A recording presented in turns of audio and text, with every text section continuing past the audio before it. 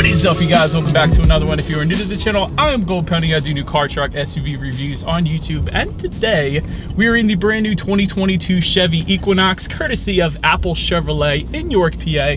For more information on their inventory, please feel free to check out the link in the description box below. And so we are in this one today because it has been completely redesigned for the 2022 model year, and it does look good in my personal opinion. So ultimately in this video, we will be testing out and going over everything about this one, from acceleration to braking, steering feel, ride quality, sound system, exhaust clip, all that fun stuff. So having said all of that, what do you guys say? Let's just go ahead and jump right into it. And as always, let's start with pricing. And so as you can imagine, there are several different trim levels for the 2022 Equinox. First one being the LS, starting at $26,995, LT for $28,095, RS for $31,295, and lastly the Premier starting at $32,195. And by the way, that was all pricing for the front wheel drive configuration. You can add all-wheel drive if you want to do that. Simply add $1,600 to any of those prices. But regardless of configuration that you go with, the power plant on the Equinox is going to be the same. Powering the little beast is a 1.5 liter turbocharged inline 4-cylinder, putting out 170 horsepower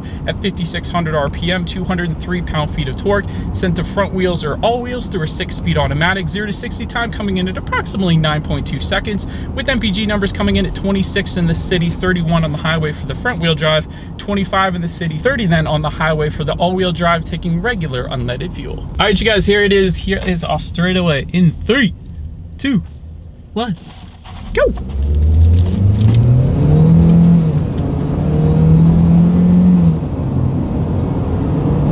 All right, we got a little bit of a downhill, so that certainly assisted with that, but it's not the quickest thing in the world, but it'll certainly get the job done for merging onto the highway, so you definitely shouldn't have any issues there. And quite honestly, for the person that's buying this type of SUV, I'm not sure they're really concerned with racing this thing anyway, so definitely shouldn't have any issues in merging onto the highway. I'll just put it that way. But anyways, to go along with that acceleration, as always, braking is equally important. And so up front, you will find 16-inch ventilated front discs. In the back, 16-inch solid rear disc. As far as that 6-0 stopping distance goes, it's going to come in at 121 feet. So as far as braking feel goes, it's actually really good. There's definitely a firmness to it. It's not a soft braking feel. There's no dead spots in it. So definitely don't mind the braking feel on this thing. It definitely feels more like a sports in, quite honestly, because of the firmness of the braking, I'll put it that way.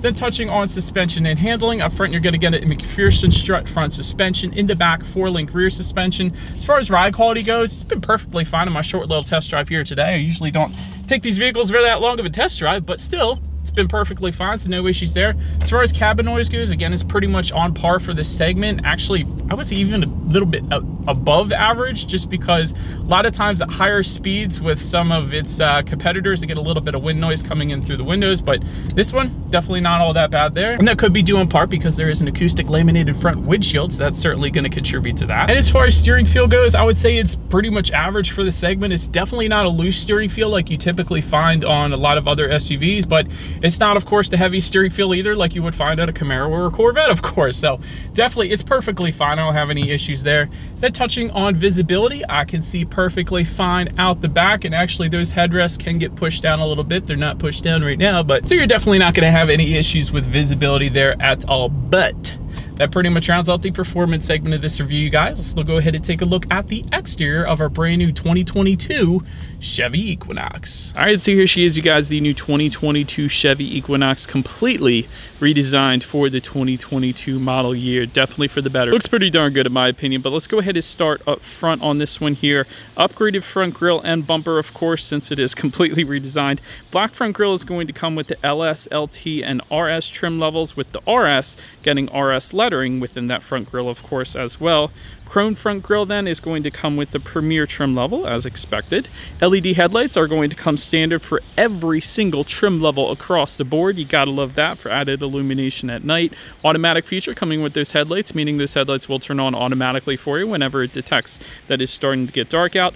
LED daytime running lights also coming standard. You will get fog lights if you go with the Premier trim level. That is how you're going to go ahead and get that. And to the very bottom, you will find some matte black cladding to kind of round out the front end. But again, that pretty much rounds out the front. Let's now go ahead and make our way to the side of the Equinox. All right, so now since we are around to the side of this one, roof rails are going to come with the RS and Premier trim levels, so therefore we do not unfortunately have those with us here today. Black window surrounds are going to come standard. You will find some Equinox lettering found on the front doors of the Equinox, of course. When it comes to those side mirrors, they will be power adjustable and finished in matte black. If you were to go with the LS or LT trim levels, then they will be body colored for the RS and Premier trims. Heated side mirrors, though, are going to come standard across the board, and you will get integrated turn signals coming standard with the Premier. Then take a look down at the wheel configuration. 17-inch aluminum alloys coming with the LS and LT. That's currently what you guys are looking at right now, of course. 18-inch aluminum alloys then coming with the Premier, and 19-inch aluminum alloys coming with the RS trim level, and of course matte black side skirts to tie in with the front and about to be the back as well. So having said that, let's go ahead and make our way to the back of the Equinox. All right, so but now since we are around to the back of this one, all the way to the top there, you will find a matte black shark fin antenna coming standard. Just below that, rear spoiler with an integrated brake light. Just below that, rear window wiper. LED taillights can be had on the RS and Premier. They're going to come standard with those two particular trims. I do like the black bow tie emblem back there. It definitely ties in pretty darn good with all of the rest of our matte black accents that we have here on the Equinox, so I actually don't mind that. But just below it all, you will find a single exhaust outlet tucked away. So having said that, I do believe you guys know what we have to do next. As always, here is that exhaust clip.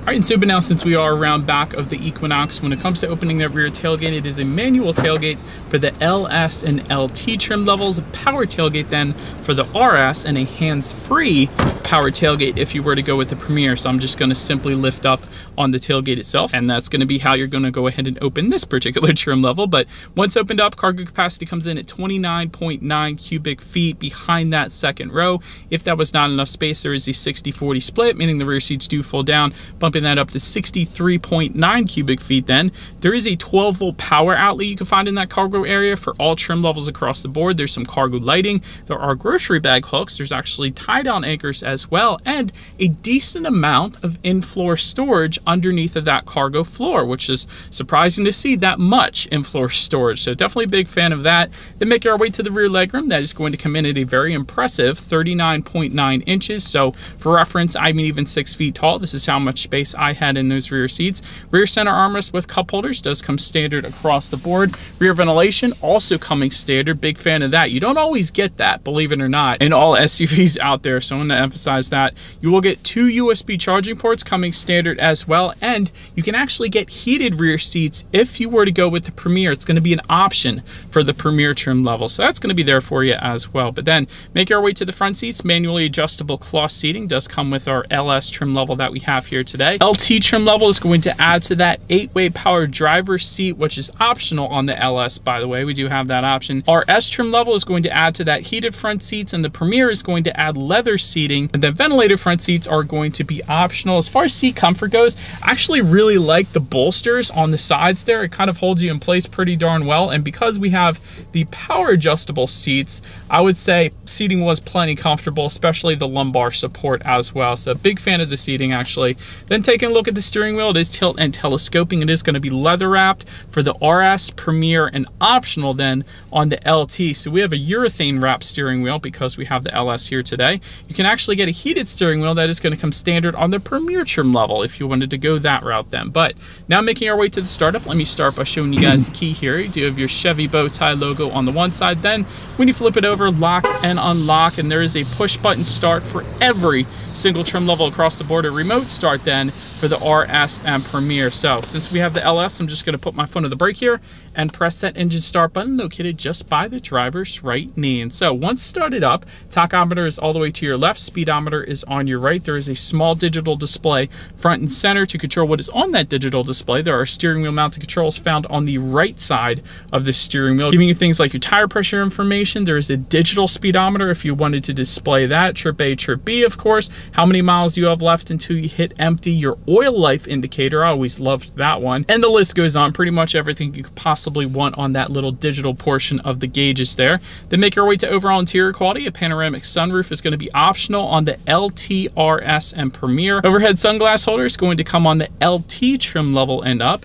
Universal home remote coming with the Premier trim level only, meaning the garage door openers, of course. Dual zone climate control coming with the RS and Premier trim levels.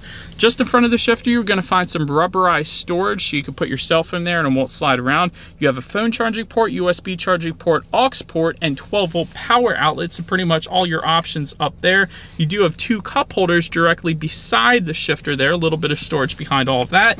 And within the center armrest, a very, very deep storage within that center armrest, kind of more than I expected there, with a little tray up top and actually LED lighting within there as well. So very impressed with the storage within the center armrest. But overall, when it comes to overall interior quality, I do like the two-tone color option that we have here today with the black and the gray. That definitely looks good. I like the soft touch leather on the doors as well. One of the room for improvements, I would say, is this matte black plastic located around the cup holders and the shifter here. Wouldn't have minded if that was finished, even if they kept it plastic, if it was finished in like some kind of design to kind of give it a little bit more pizzazz or a little more uniqueness to it. But other than that, it'll certainly get the job done. But now let's go ahead and take a look at the infotainment screen here. 7-inch color touchscreen display coming with the LS, LT, and RS trims. 8-inch color touchscreen display coming then with the Premier trim level. Bluetooth and audio streaming do come standard. Wireless Android Auto, Apple CarPlay coming standard for every single trim level across the board. Well done, Chevy.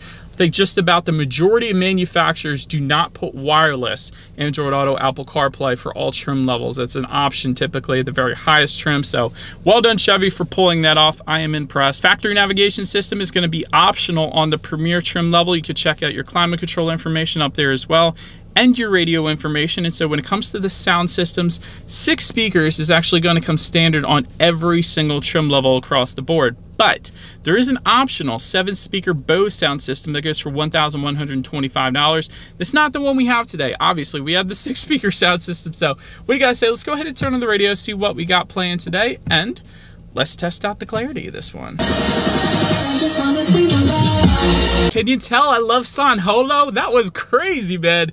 One of my favorite EDM bands, seriously. But dang, that sounded, I don't know if maybe it was the song. That sounded pretty darn good in the Equinox. I gotta be honest, because there was a decent amount of bass, decent amount of clarity. I had it up pretty high, but still, that was a decent sound system for 6 speakers, if I'm being honest. I don't mind that. And again, this song's awesome. Anyways, last thing I'm going to mention to you guys on the infotainment screen is when you do put the Equinox in reverse, you will find a rear view camera coming standard across the board, letting you know who or what is behind you, which is always going to lead us into safety. And so to start, the 2021 Equinox was an IIHS top safety pick. The 2022 model hasn't yet been tested, but I would imagine it would be at least that, if not better. That's typically the trend vehicles go with. Front side curtain airbags do come standard. In the back, you're going to have latch, aka lower anchors and tethers for children for the rear car seats, rear child door locks, tire pressure monitoring system, but also coming standard, a following distance indicator, forward collision alert, front pedestrian braking, automatic emergency braking, lane keep assist, and lane departure warning then as well. And